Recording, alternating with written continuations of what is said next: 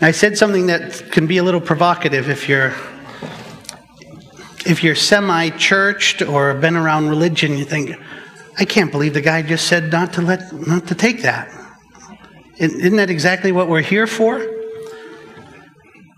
That's a misunderstanding of communion in much the same way that baby dedications and baptisms are often misunderstood. This is something that was very, very serious to Jesus. I want to walk you through a passage in Matthew chapter 26. This is Jesus now at the Last Supper, knowing that he's about to go to the cross, to die on the cross, to take the sins of the world upon himself, that he might extend the gift of grace. And to those who would accept the gift of grace. And this is what's important. You see, the fact that Jesus went to the cross and rose again did not give eternal life to everybody. That's what's known as a universalist position. That the reality of Jesus equals everybody goes to heaven. That's a lie from the pit of hell, and it goes against everything that God's Word says. God's Word said that Jesus died so that you could have eternal life, but you have a part to play. You have to accept Jesus as your Lord and your Savior. And what that requires in part is a total surrender of yourself, to embrace what it is to be a slave for Christ. To those that would say yes to Jesus as Lord and as Savior, he said this: while they were eating, Jesus took bread, gave thanks, and broke it, and gave it to his disciples, saying, "Take and eat, this is my body." Please don't do it yet. I just want to give you context. Then he took the cup, gave thanks, and offered it to them, saying, "Drink from it, all of you. This is my blood of the covenant, of the promise, which is poured out for many for the forgiveness of sins." You see, it's not unless you've accepted Christ as your Lord and your Savior that this applies. If you've rejected him, then don't mock him now by taking communion. If you're not sure, and it's not about bad intentions or ill motives, then wait until you are sure. To those of you who have acknowledged and laid down yourself to pick up and embrace God's grace, then I say to you now, as Jesus said to his disciples, take this bread and eat of it in remembrance of the broken body on the cross for you and for me.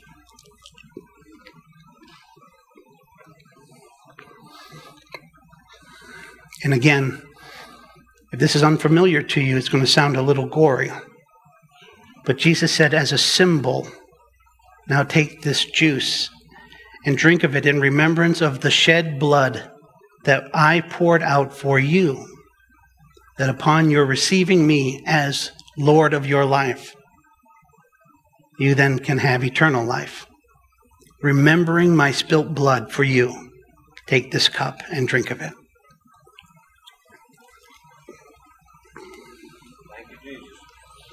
Amen. Thank you, Jesus. That's exactly what communion is. It's a remembrance, an acknowledging, a promise to never forget who Jesus is and what he did. If you find that a little repulsive, a little unnecessary, a little over the top, then you don't get it. And I'm thanking God that you're here, because this is the place to get it. Amen. Worship team, if you'll go ahead and find your way. We're going to start this morning. We're going to start this morning with a little clip, and I pray you'll see how this all ties in. Watch this as we begin, and ask God to touch your heart.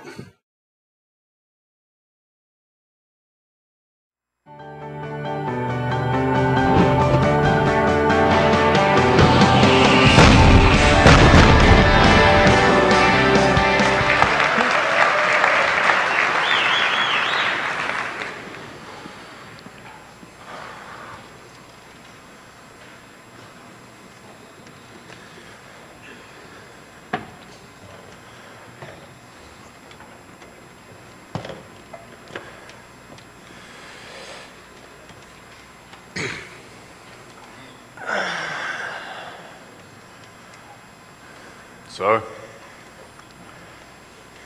yeah.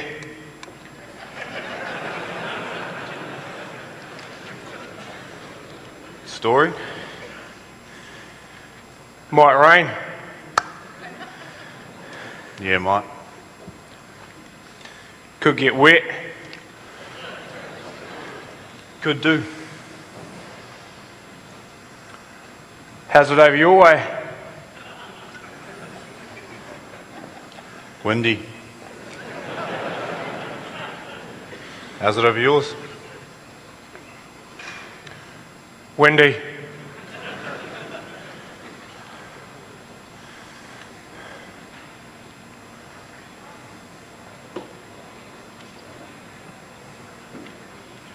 Probably due to the wind.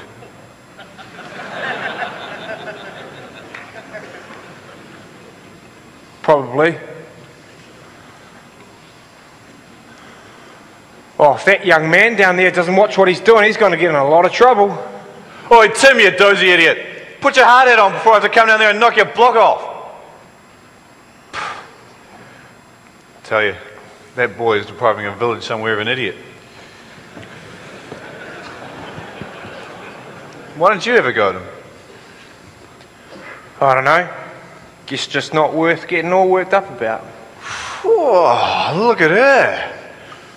Whoa, look at that! Mark, look! Are you okay? Yeah? Why? Well, it's not like you to miss a chance to yell at someone or stare at a hot chick. Where?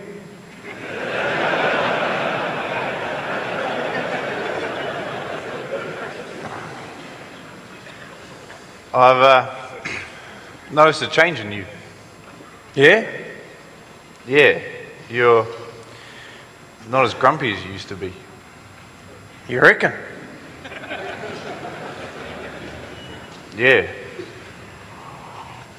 So what's happened? I guess I've changed. There's got to be more to it than that. I've been to church.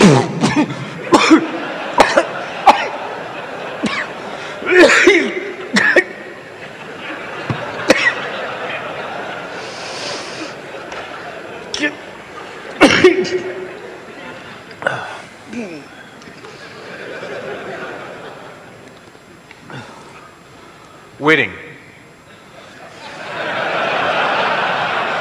Nah.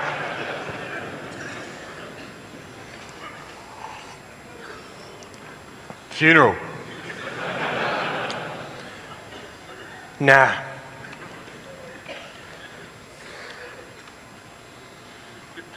Christening. Nah. Were you lost?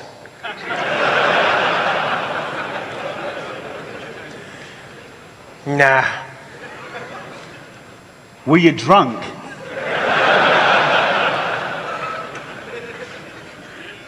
Nah. Then what were you doing in a church? I got invited By who? by a mate. Did you like it? Yeah, it wasn't bad.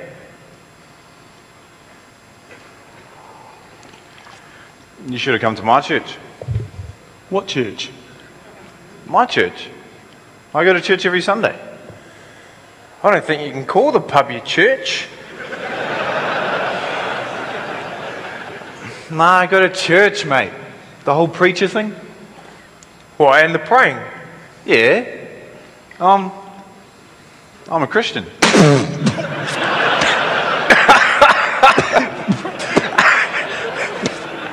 You! Yeah.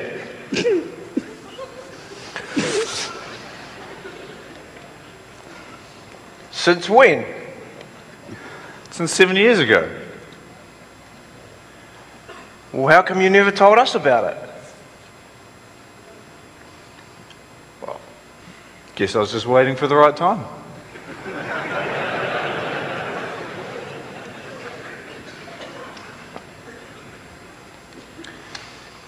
Is that now?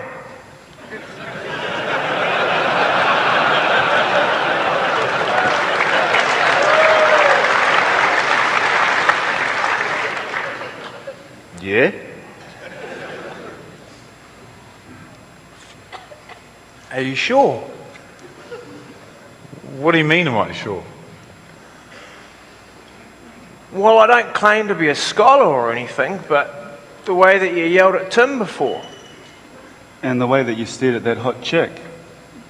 Oh, everyone's human. But aren't you married?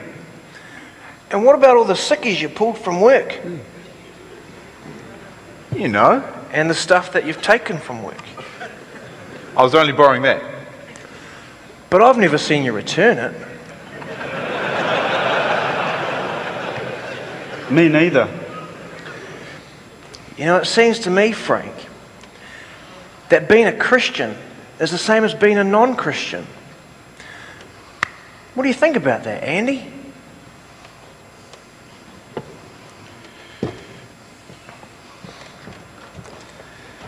Oh, well.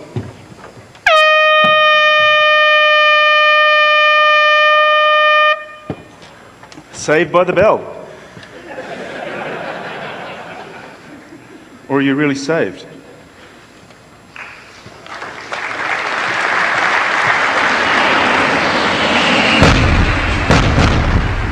All right, so funny, maybe, depending on which person you relate to on the scaffolding, right? Well, I want to welcome you to the bridge, and we're at a halfway mark through the book of Revelation. And as I said to you earlier, we're going to take a little bit of a detour, and I'll explain why. Last week, as we finished up chapter 11, I brought you to the passage in verse 18 where it said, "It is now time to reward the servants, the saints, and those who reverence God's name." It also said, at the end of that verse, it's time for God to begin destroying those who are destroying the earth. And we said that was not an environmental passage. That was about those who were taking people away from Christ and hurting the cause of Christ. Now I ask you, as you look at that passage, did you see a servant? Did you see a saint? Did you see somebody who was learning to reverence God's name? And did you see somebody that was destroying the efforts to build the kingdom?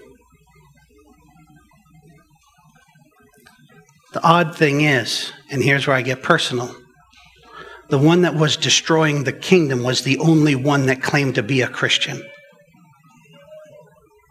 Whoa. Let me say it again.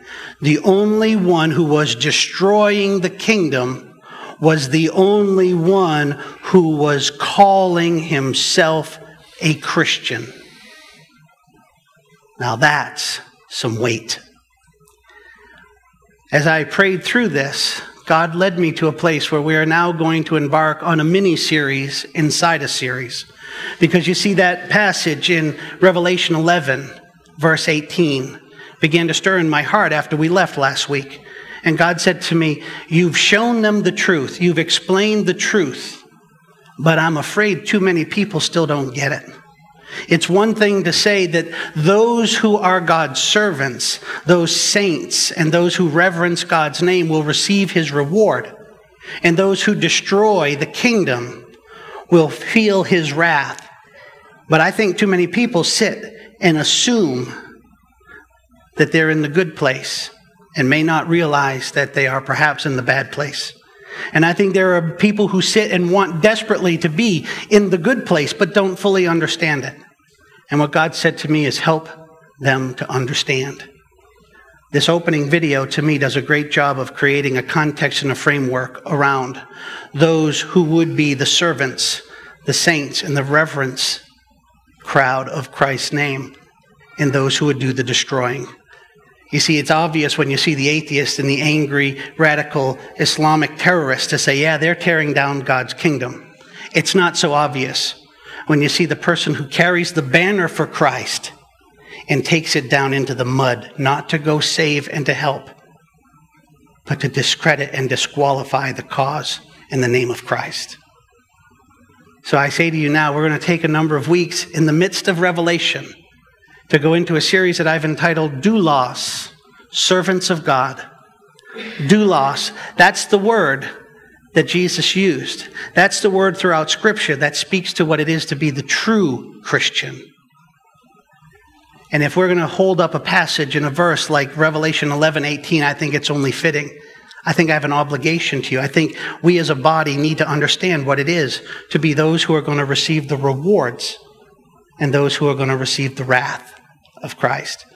And so I take you now on a journey for probably somewhere around 5 to 8 weeks where we'll take a close look at what this doulos really is. And so I say to you this morning, let's start off by taking a look at a couple of key words. Doulos is the obvious one. But I'd say this to you, you can't really get into an understanding of what God's word says about being a servant or a doulos for Christ unless you first understand another Greek word, kurios. Kurios is the Greek word that you'll find in your Bible most of the time where you read a large capital L, Lord. Where you see Lord in your Bible, most of the time it's going to have this word kurios in the Greek. It's the number one Greek term for Lord. In John 13:13 and in Jude 4, you're going to see Jesus makes it very clear that that's him. This idea of Lord or Master, it's defined with absolute power, absolute authority over somebody else. You need to know this too, because many times in today's culture, people don't like the true gospel. So we have a church community and a culture within Christianity that's trying to water things down and put some lipstick on things to make it look more attractive and sprinkle a little sugar around it. I want you to know that this word kurios, as well as doulos, these are slave trade terms. Both. The Lord or the master component that's used here throughout Scripture, it's associated with what we would call the slave trade, the slave environment. Things that today in our culture we would say, ooh, you don't go there. That's politically incorrect. You don't use that as an analogy. What are you, an idiot? You know what people are going to do when you start talking about slaves and masters? That is the context of these words. Lord in your Bible speaks to the slave trade component of total ownership over somebody else. In John 13:13, Jesus takes this title for himself. Jesus says that I am the Lord. In Jude 4, Jesus says, not only am I the Lord, I'm the only Lord and Master in the lives of my children. Whenever the word Lord is referenced in Scripture, there's a slave in relationship to him. Oh boy, I don't know that I like where this is going. Let me tell you about the other word, that's doulos. Again, it's a slave. It's different than a servant. Most of our English Bibles translate servant. That doesn't do it justice. A doulos is more than a servant, more than somebody who's willing to work on behalf of somebody else. No. A doulos has no rights. A doulos is owned. Think about that. Do you feel owned by Christ? Or is he just renting you for a few hours each week? Before you think I've gone overboard, let me tell you this. In the Greek, there were over 6 words that could have been used for servant. They're not in your Bible. Doulos, slave, is in your Bible. It's not like, well, that was the closest word, so in the translations they kind of bumped it up. Not so. 6 different Greek words in their culture and in their time in the language that could have been used for servant. In fact, the English word deacon is one of them. It comes from the Greek that represents serving people with a good heart. That's deacon. Doulos is what was used intentionally throughout Scripture. You see, a servant has a relationship that is optional. A doulos is owned. Note the difference. You see the difference day in and day out. We see it across our culture. We see it in the context of Christianity. There are a lot of part-time servants for Christ. It's not very often that you'll find the slaves, especially those with a joyous smile, the blessed slaves. We see in Matthew 6:24, Jesus says, and most of you are familiar with the passage that will say that you cannot serve 2 masters. That's a lousy translation. The literal translation is that you cannot be a slave to two masters. You see, we read that you cannot serve two masters, and you think, well, I've got two jobs. I most certainly can. That's not very realistic. But when you think of it in terms of a slave, you cannot be a slave to two masters. A slave is owned by one. We see it again in 2 Peter 2:1. We're told that our master, Jesus, bought us with a price. 1 Corinthians 6:19 and 20 said that you are not your own. If you're going to be a child of God, if you take the term Christianity and say, that's me, God's word says you are not your own. You were bought at a very, very high price. You were purchased with the blood of the Lord. We celebrated communion together. We remembered that truth together this morning. That's what that was about. When you take communion, what you're doing is you're saying, I am not my own. I remember that I am not my own, that I was bought with a price, a broken body on a cross and spilt blood on my behalf, that my sins would be borne upon his shoulders, and that by accepting him as Lord and Savior, I could have, through faith, the gift of grace and eternal life. See, these things they're not very popular. But we see in 1 Corinthians 12:3, Jesus is very, very, very clear. As Paul tells the Corinthians, Jesus is Lord. Jesus is Kyrios. Jesus is the owner of your life if you call yourself a Christian. To be a Christian, you must be owned. You must be a doulos by definition to be a Christian. See, the lordship of Jesus Christ, it's the single defining component. It's the foundational truth to all of Christianity. Think about that. If you want to boil Christianity down to one thing, what is at the very core of everything? It's that Jesus is Lord. Everything else comes out of that truth. Which means that if he is not your Lord, if you do not embrace the doulos relationship to Jesus as Kyrios, you're not a Christian. You might be real familiar with Christianity, but outside of total surrender. Now that doesn't mean that you know everything. It doesn't mean that you're fully mature. What it means is that you have the want-to of a warrior, and that you've got the commitment to lay down self. You must embrace the truth of being a doulos. You do not have a Kyrios if you are not a doulos. And the fact that Jesus is Lord, if you're not his, it doesn't help. Romans 10:9, it's what I have on the back of my business card, brings this truth to the very foundation. It's why I put it on my card. To me, if I can share only one verse with people, it's this one. That if you confess with your mouth Jesus as Lord, if you confess that Jesus is my Kyrios, and believe in your heart that God raised him from the dead, thereby proving that he is the Christ, you will be saved. See, no lordship living is in the process of totally discrediting Christianity while simultaneously denying Christ. And I don't care what the lips say.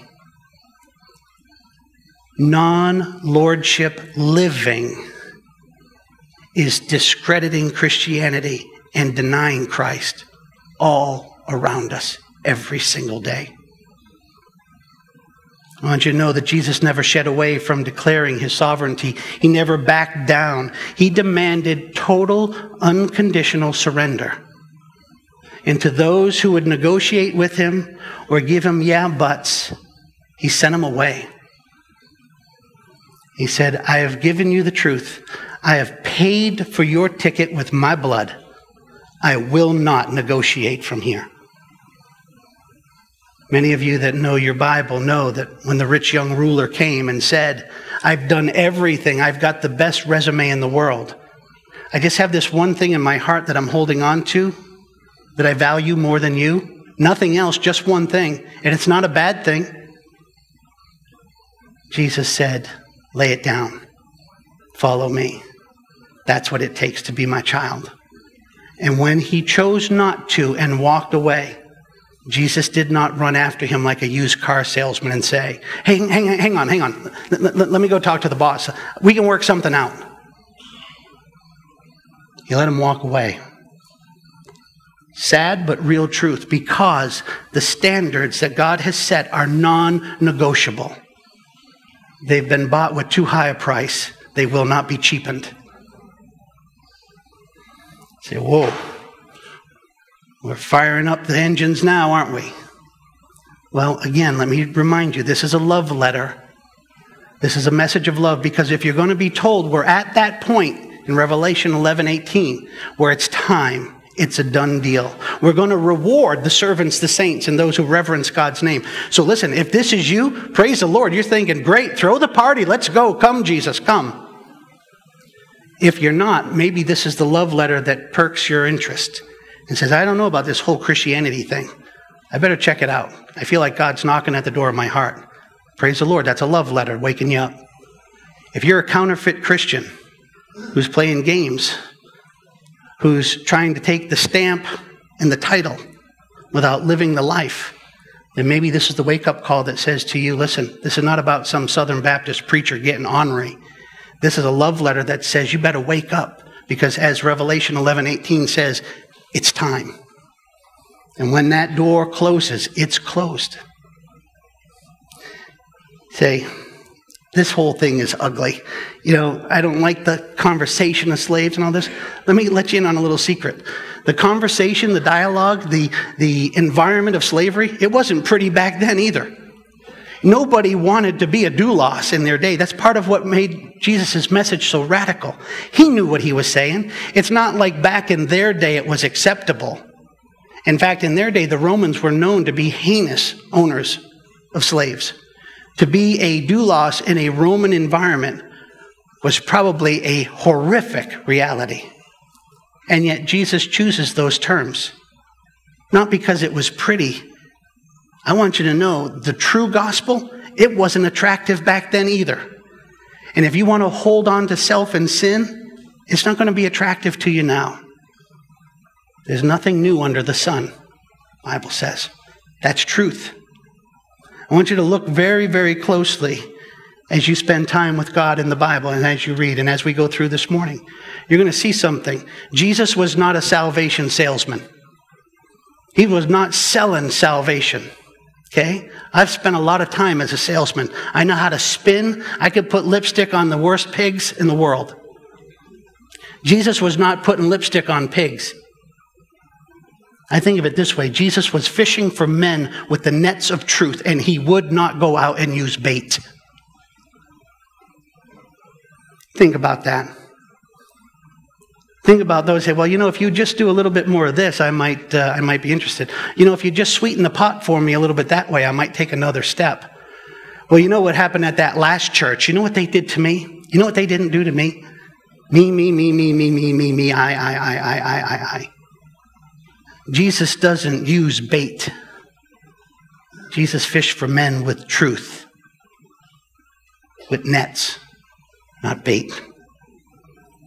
Now you say, what's wrong with bait? The way I put it is, what's wrong with the feel-good gospel? What's wrong with churches and ministries and friends and neighbors that'll tell you, hey, listen, it's okay. God wants you to be happy.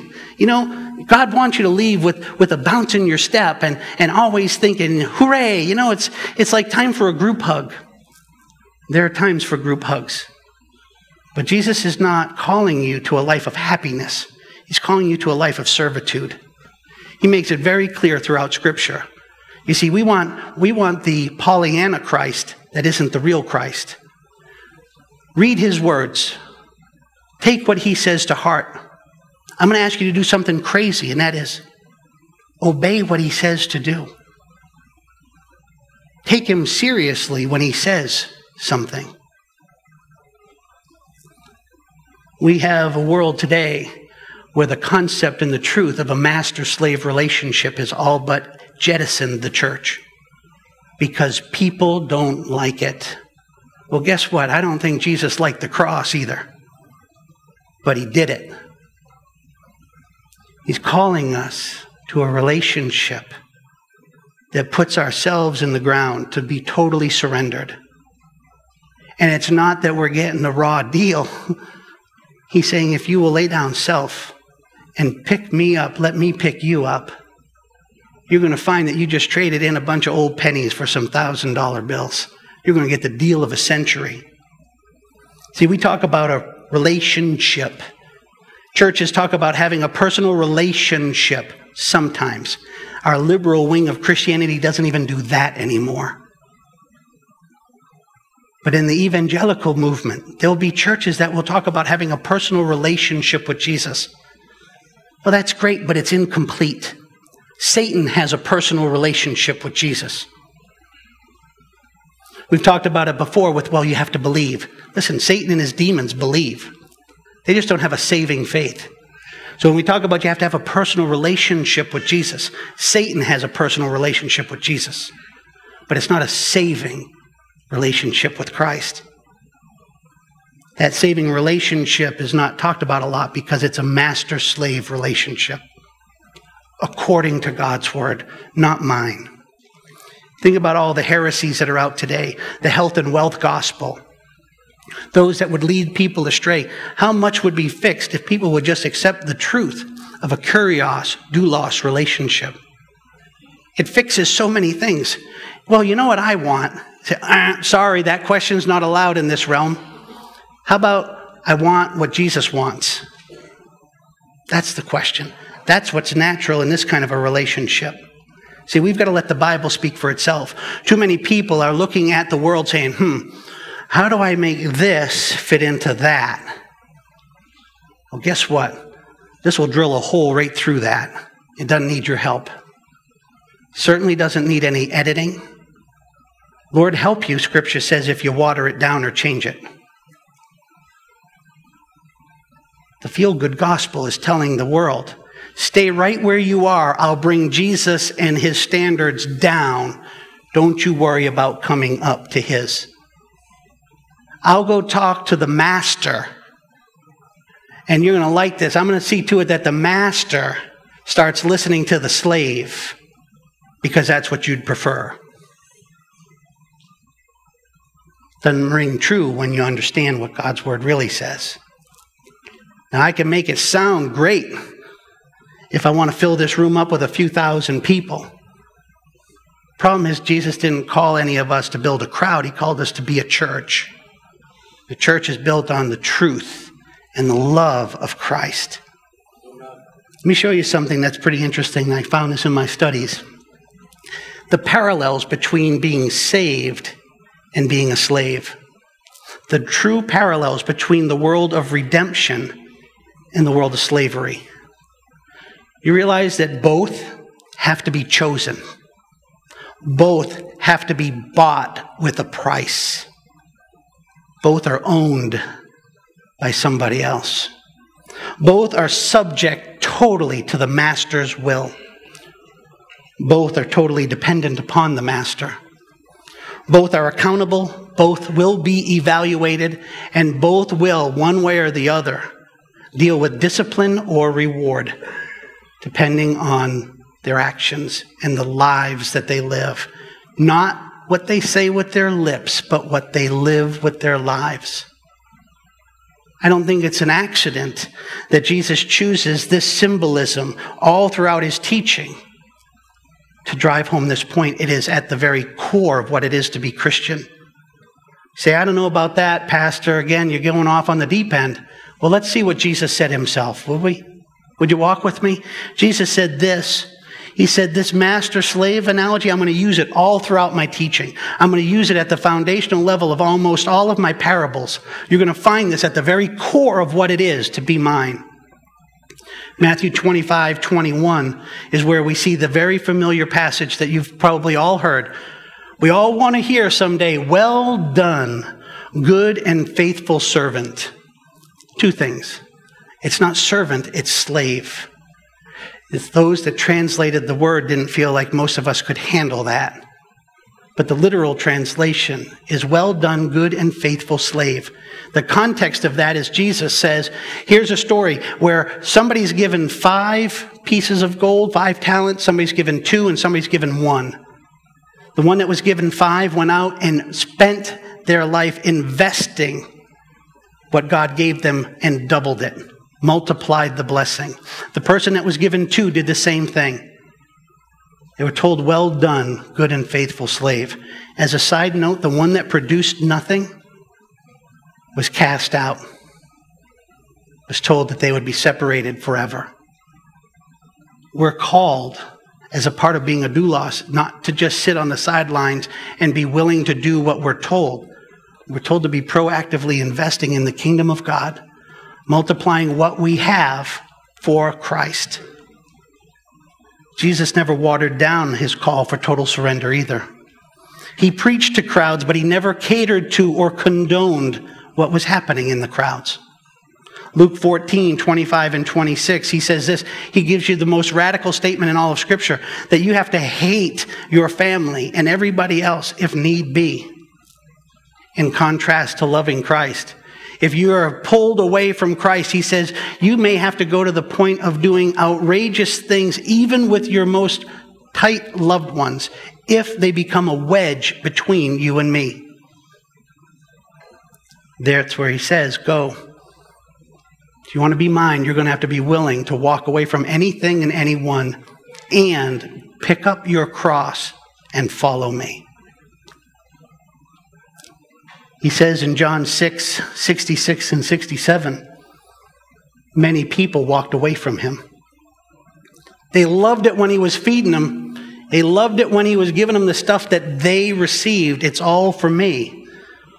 But as he began to talk about this relationship of servitude, John 6, 66, I think it's ironic that that's the place where it is. The disciples walked away from him. Many. You say, well, a disciple, I thought a disciple is somebody that's a follower. I bring you back again to the difference between a disciple and a doulos. Disciples can quit. Doulos can't. You can be a devoted follower and then say, yeah, I got enough of that. That's a little overboard. I'm not looking to sign up for the zealot crowd. I've had enough, thank you. I'm going to go someplace where the bar is lowered, where I feel more comfortable. A disciple can quit. A doulos cannot. Now, that's not in relationship to a particular church. That's in relationship to the call of Christ on their lives. Jesus demanded that people deny themselves completely. Deny self completely. He called for total obedience. He called for a willingness to die for him on a moment's notice. These are prerequisites of Christianity. These are not things that you someday decide that, I'll probably go that far. The doulos has no rights. The doulos does not say, I'm not quite sure, Master, if I'm ready for that. A doulos does. You say, wow, this sounds like a lousy deal. Well, let me tell you, there's another part of the story. True doulos are friends of God. We sang the song this morning, I am a friend of God. Jesus made it very clear. He said this in John 15, 14 and 15, you are my friends. Hear that. If you think this sounds like it's too much or too costly, Jesus says, you are my friends. If. Sometimes those conditional components can be pretty tough. Don't focus on the condition. Realize the reward and thank God for it. You are my friends if you do what I command you. No longer do I call you slave, for the slave does not know what his master is doing. But I have called you friends, for all things I have heard from my Father I have made known to you. Here's God's word. He's saying we're friends if you are a doulos. Lay down your life. Pick up my word. You're in the inner circle. We're tight. I love you. We're friends. We are friends. Note that the relationship between obedience and friendship is very real here. If you obey. If you don't obey, if you're spending your time negotiating with God, don't think that this is your promise, because it's not. This is for the doulos that obeys the kurios. You will be a friend of God. I want you to also know that obedience does not cause our friendship. It is not the obedience that causes the friendship. Obedience is the fruit of that friendship. None of us are going to earn our way into friendship with God. It's when we love him enough to lay down self and to live that slave-like life. In the fruit of that relationship will be a friendship. It's one of the gifts of God. I also want you to understand that friendship does not in any way nullify authority. Don't think for a second that, oh, see, you get to a certain point and then you're not a slave anymore. No, this is a both-and clause. You will always be a doulos, but you'll be a doulos with a smile and a friend. That's the gift. That's the part that the world doesn't understand, that unless God touches your heart, this is never going to make sense. Foolishness, people will say. Words I got, well, you're an idiot. I'm an idiot for Jesus. I'm a blessed, happy doulos. That's the gift. That's the promise. Not to the religious crowd. You see, the Pharisees had no part of this. Those that were learned and capable of reciting, they get nothing. Because it's not in your resume, it's in your relationship.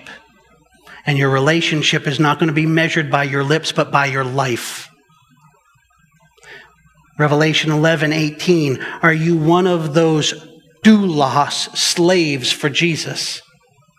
Or are you one of those who are destroying the kingdom of God with your life, regardless of what your lips say? Let me just bring you to this other piece, talking about slavery and freedom. Again, two words that don't seem to go together. But Jesus says, God says in his word, my ways are not your ways and your ways are not my ways. There's a very real connection between slavery and freedom in the economy of God.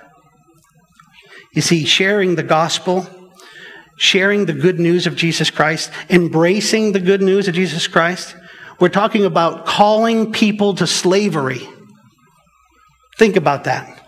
We're calling people to slavery. You say, well, not me. My church says that I can have my cake and eat it too. You can have your cake, but you'll leave Christ at the door. True Christianity says that you must embrace the call to be a doulos. Anything less is to lack the full surrender necessary to receive the gift of grace. Well, then, don't go getting crazy on me there, Pastor Jeff. I can do a lot of good stuff, and I can do church stuff too, and, I'm a very capable person. I can do both. No, you can't. Again, let me remind you that no one can serve two masters. No one can serve two kurios. You got to pick. You're called to a decision. Do you want to be your own kurios? You want to be your own Lord and a slave to none? Or do you celebrate and appreciate the gift of being called to be a slave to Christ? That's the key. That's the question. See, Jesus was unapologetic and still very assertive when he was calling people to total surrender. And I say this to you as a people. Maybe this will help you understand me as a person.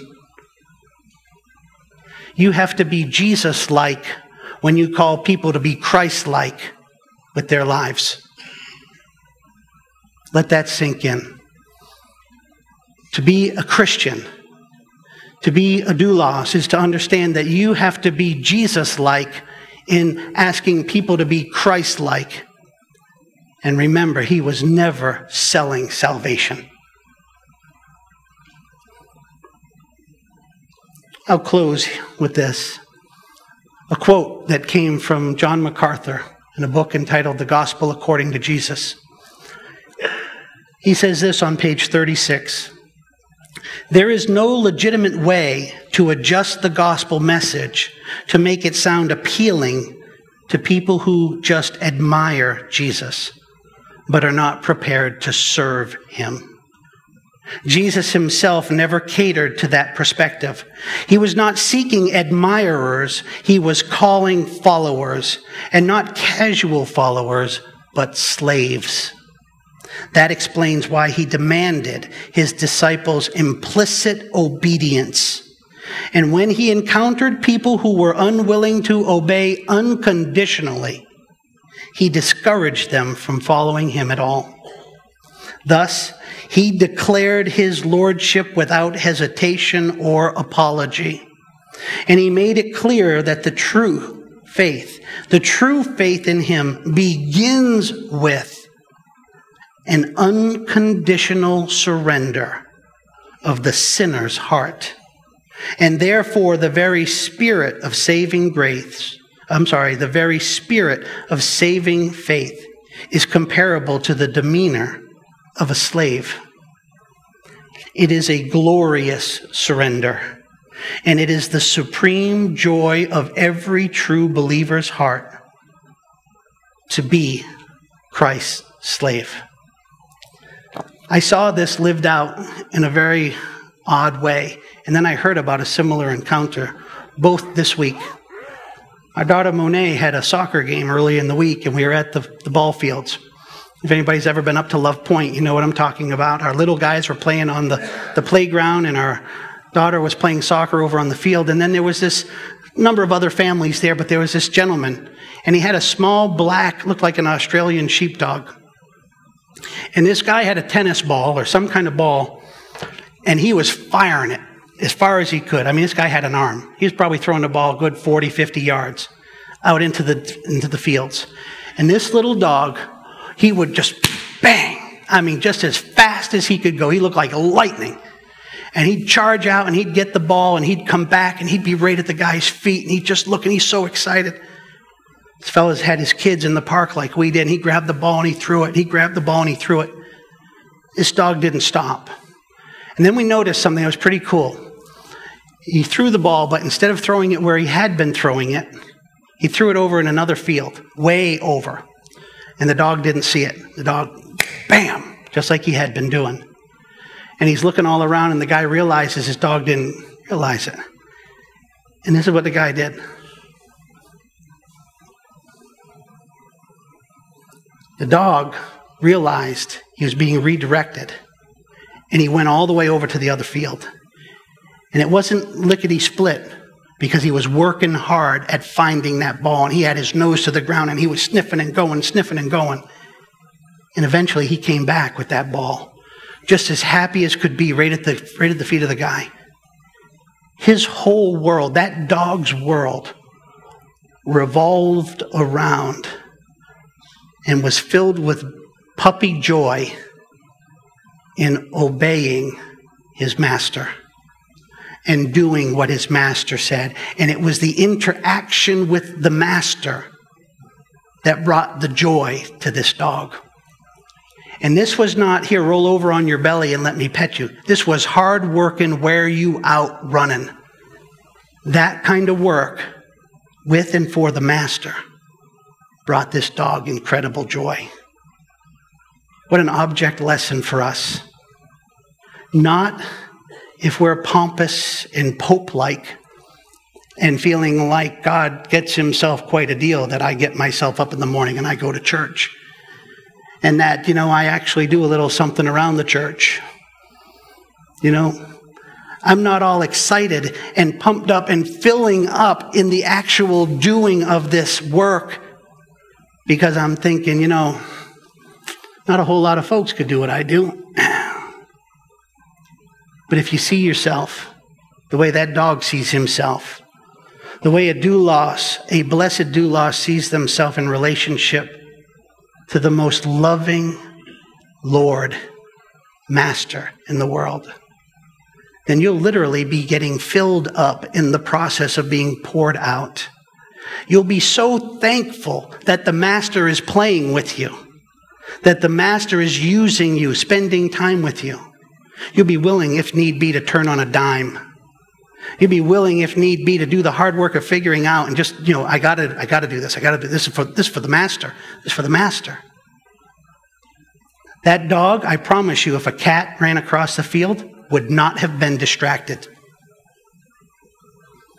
That dog had a mission to serve the master joyfully. If other dogs came out, if a female dog came out, I'm telling you, that dog would not have been distracted. I'm convinced that if somebody took its leg out, it would have found that ball on 3 legs. What an object lesson for us. You know, God's not calling us to figure out all that needs to happen in the world. He's got everything under control. He is large and in charge. He's got a plan. You'll see over the next couple of weeks, he doesn't need manufacturers. He needs distributors. He says, listen, I'm going to take care of what needs to be taken care of in the manufacturing department. I just need happy doulos that are willing to be my distributors, the carriers of love and light, the doers of love and light. That's our call. If you want the promise of Revelation 11:18 to catch the reward in heaven, the eternal reward of a servant, of a slave, of a saint, this is the invitation. Over the next number of weeks, we'll go from now looking at what it is in definition and how this lives out and what a blessing it is. You know, being called to this relationship with Christ does not put chains on you. It gives you wings. That's the call of Christ. You're kurios if you'll embrace the call to be a doulos for Jesus. Would you pray with me? Lord, we come to you as a people who are humbled that you would take the time to be personal with us, that the creator of all things would know something as small as the number of hairs on our head, that would love us personally enough to die on the cross for each one of us as individuals, that would be intimate enough with each one of us to get personal about our call in life, that would be soft enough to say, call me Abba, Daddy God. Let me carry you when need be. Lord, we come before you today saying thank you. Thank you for the privilege of being your slave. Lord, I don't want to be the Lord of my life. Help us to see, Father, the horror that awaits those who think they're signing up for the paradise of being their own lords. Help them to see the dead end, the eternal dead end that all personal lordship leads to. And I pray in that reality that the beauty of your promise, your love, your gift of grace will rest on the hearts of each one within the sound of my voice. We love you, Jesus. And it's in your name we pray. Amen.